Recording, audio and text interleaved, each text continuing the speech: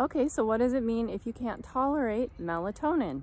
If you take even a tiny bit of melatonin, like 1 milligram, 2 milligrams, and you are wired and you've been affected by mold, what that means is you really, really need it.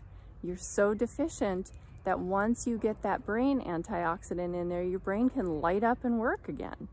So the solution is not to avoid taking it.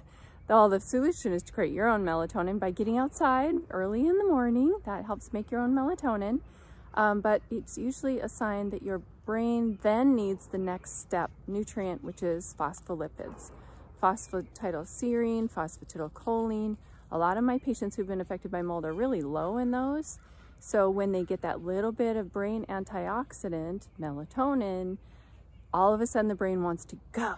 And if it doesn't have enough of the next step, then you get wired instead of sleepy. So for my patients who've been affected by mold, we normalize their phospholipids and we start again with teeny tiny doses, which is why I like liquid, liposomal. Liquid because you can really titrate the doses, liposomal because it gets up into the brain faster. So that's my little tip. If you're a melatonin wired person and you've been affected by mold, that's probably what's going on. So you can conquer mold and take back your health.